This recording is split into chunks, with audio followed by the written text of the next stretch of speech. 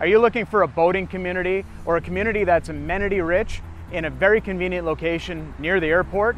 Well, we're going to take you through WildBlue. This community is located right between Estero to the south and Fort Myers to the north, accessed off of either Corkscrew or Alico. It's amenity rich, there's 19 sport courts, it's resort style amenities. In this video, we'll focus on the two most popular floor plans that WCI offers, the Bainberry and the Iris. The other builders in this community, in addition to WCI, are Lennar, Stock, and Pulte. Come check it out.